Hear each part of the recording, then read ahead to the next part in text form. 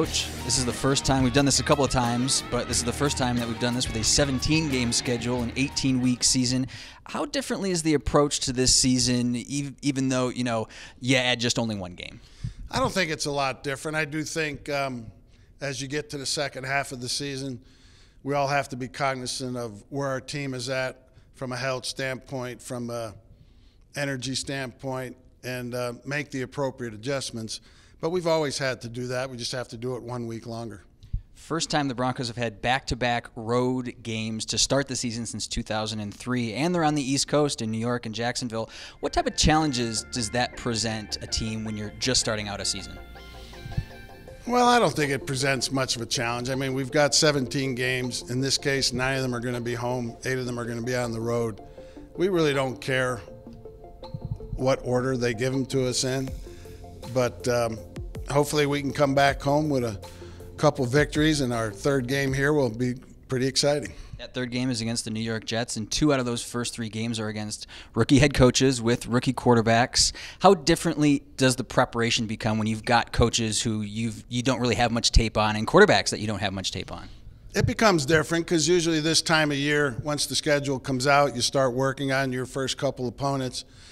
The Giants being our first game, their staff stayed intact. I think things will – everybody does new things in a different year, but the basis of their offense and defense and kicking game will stay the same. But then we have Jacksonville the second week. That's a totally new thing. So, and we'll only have one regular season game to look at prior to the game. So it's kind of guesswork to do a lot of preparation this time of year. And then we have the Jets who again, a whole new staff. So those guys have come from other places to where we think we kind of know what their offense and defense will look like to a certain degree. So we'll be able to do some planning.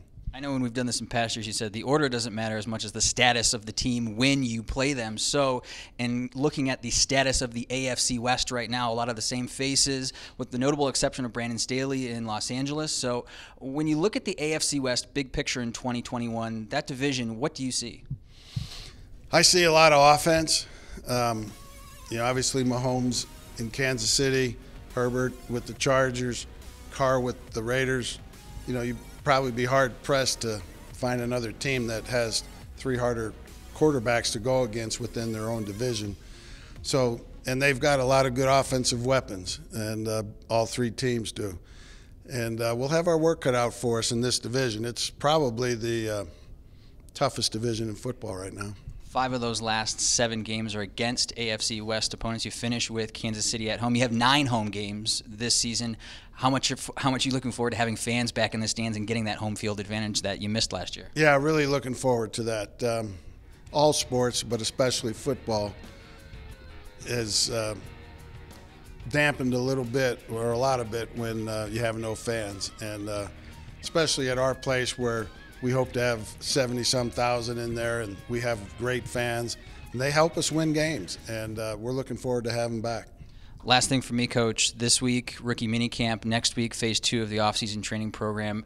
From an educational standpoint, because I know it's not going to look like football here in these next couple of weeks, from a teaching standpoint, how much are you looking forward to these next couple of weeks, and how important are these next couple of weeks? They're all important. They're all part of the puzzle, and these rookies are going to come in here. We're only going to have about 27 guys in this first camp, so it makes it hard to make it look like a normal practice, and it's going to be a lot of teaching going on both in the classroom and on the field, and it's a good start to laying the foundations for these young guys to learn our systems and learn the NFL game. Coach, I know you got a lot of work to get to. We appreciate your time. Thank you. All right, thank you.